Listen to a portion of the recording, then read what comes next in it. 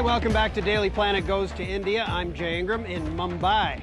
And I'm Kim Jagtiani. Now, you might know Mumbai by its former name, Bombay. It's India's financial and industrial heartland, but it's also home to hundreds of slums. Now, it's a very wealthy city, but many of the people, millions of them in those slums, have no access to clean drinking water. But now some engineers are beginning to change that. A huge pipe brings clean, chlorinated water to the slum. It runs alongside a smelly, fly-infested ditch. It's filled not only with garbage, but also human and animal waste. Many smaller pipes take the water deeper into the slum. Then little pumps and garden hoses take it the rest of the way. And so do all sorts of containers.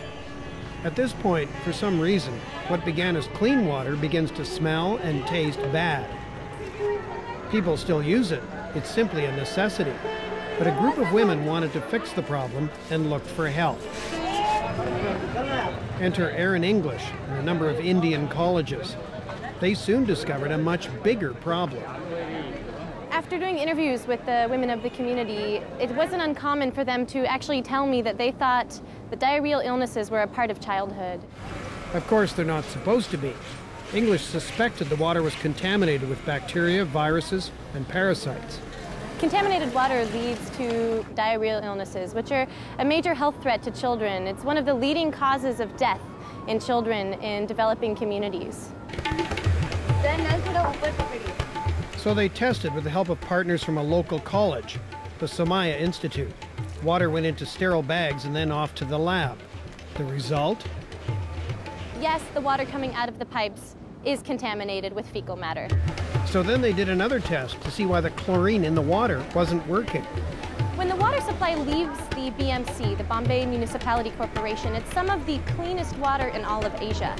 1.50. But unfortunately, by the time it reaches the community, there is so much contamination in the water, so much suspended organic matter, that the chlorine is actually consumed by this contamination. Here's the problem. All the wastewater in the slum runs in the open.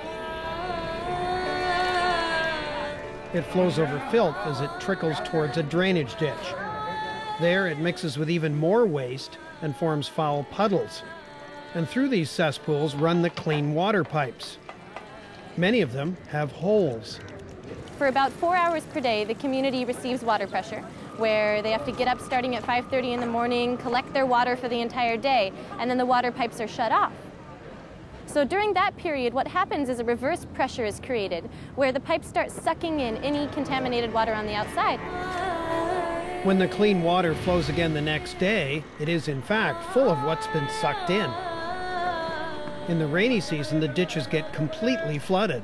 Every water pipe is submerged, even the big trunk line. If that weren't enough, there's another problem: the containers used to store water. What we find is those containers are more contaminated than the water that was collected that morning. People, dip their hands into the storage containers to collect the water in a cup, and there's very little thought as to what is on my hand will end up in the water. The solution would need two parts. It combines both chlorination and filtration. This invention is solution one. So you pour 20 liters of water into the top, okay, through this filter bag. The bag takes out large, suspended particles. And you add 6 drops of chlorine into your 20 liters of water. The treated water then passes through a very fine filter. It stops everything bigger than a micron. To get an idea of what that means, the human eye can't see anything smaller than 40 microns. So you can see that this cartridge has been used for about a week. We're able to see what it is that we're not drinking, right, because it's being collected in the cartridge. Okay, now what's really important is that once the water has gone into the lower reservoir, is that you don't remove it, because it's safely stored in here. It cannot be recontaminated. The Satars are one of several families now testing the device. They've already noticed a difference. It's good. We don't cough now. We feel fresh.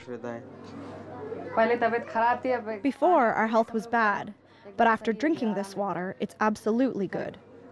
We're at ease now. And this is part 2 of the solution, education. They use sparkles to show how unclean hands pass bacteria. A few handshakes, soon everyone is glittering. The bacterial lesson is well learned. And this bacteria is often on our hands. And we eat with these dirty hands, and they get into our stomachs, and we become sick. And this demonstrates the pipe problem. The purple is contamination. The holes in the pipe make clear water come out purple. Dozens of locals have taken the course and now will go on to teach others. And the hope is that a local will make these units and sell them at a low cost. All this in keeping with the project motto. So Hat mein sehat means basically health is in your hands in Hindi. Health is in the hands of those who want to become healthier. This project exists only in this slum. It's a little ray of hope, but it's easily dimmed by the size of the problem.